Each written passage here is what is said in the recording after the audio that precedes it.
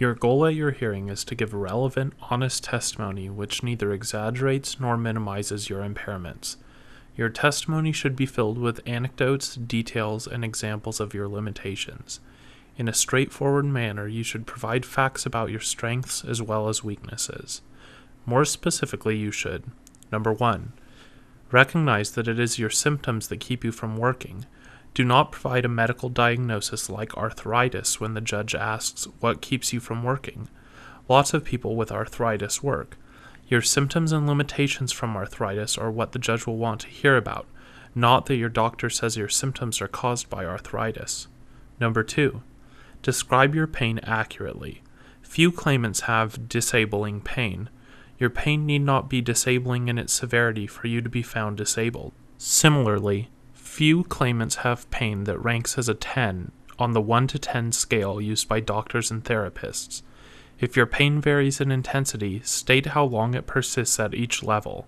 If your pain comes and goes, explain how often this happens. Be precise.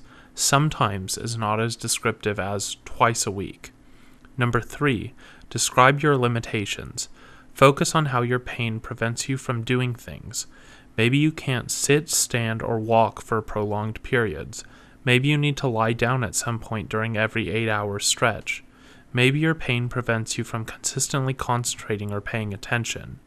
Number 4. Provide examples.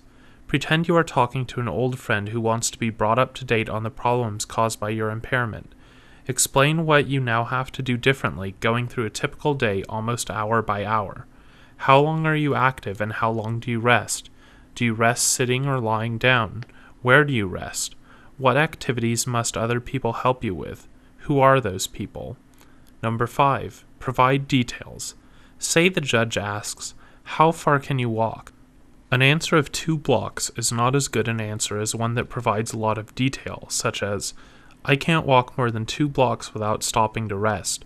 Yesterday I walked to a store a block and a half from my house.